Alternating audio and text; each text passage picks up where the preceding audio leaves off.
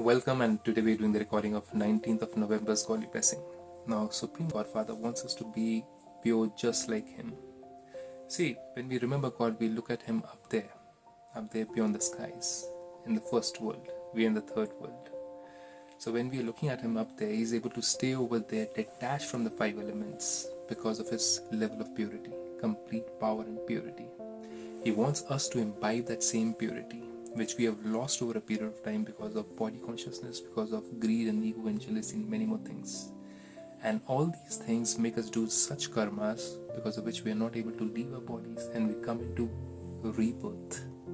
And God wants us to come out of this rebirth cycle. And He's ready to give us this knowledge which we receive in Brahmakumaris on a daily basis, and we practice on that on a daily basis to get ourselves away from all these evil and vices. So let's see what does God have to say over here about renouncing all these evils. God Father says, "May you renounce all trace of all the vices and become completely pure and a number one victorious soul." So God says someone who doesn't have the slightest trace of impurity is said to be completely pure. Right now in this world, it is him and a couple of souls after him. Purity is the personality of Brahman life. That means you cannot have any impure thought about any soul, whether they have done anything to you. How? Why? Because karma.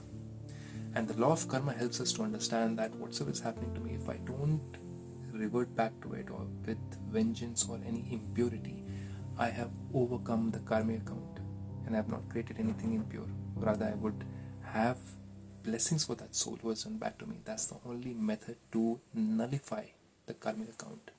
God then says, this personality enables you to achieve success easily in the service you do.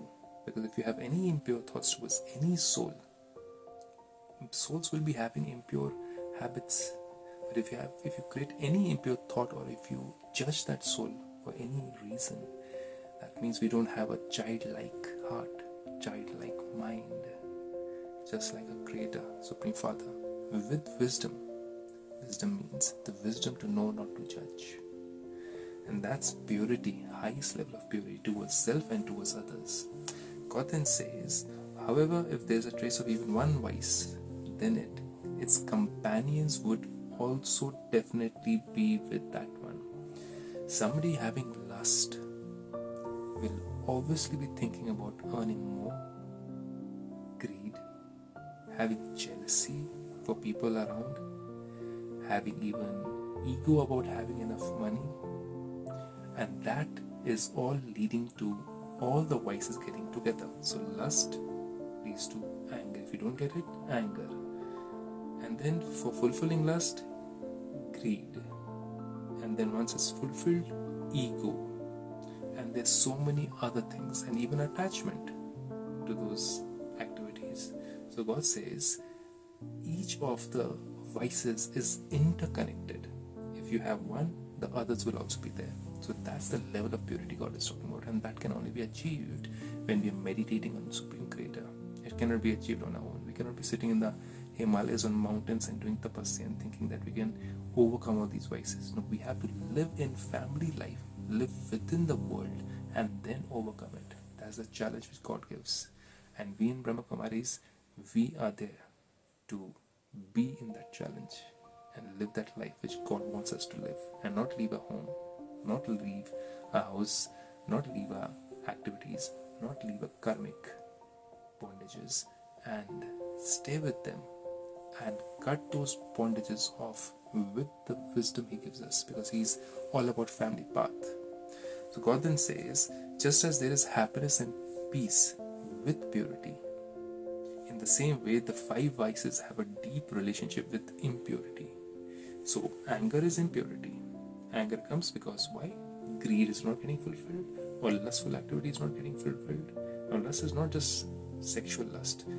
Lust is also about money, about name and fame, about things around you. So lust has a wider, broader meaning. And impurity is not just getting out of brahmacharya. And purity is not just brahmacharya.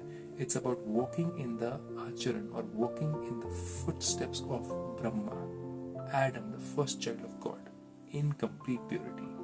So God then says, therefore, make sure that there isn't the slightest trace of even one vice.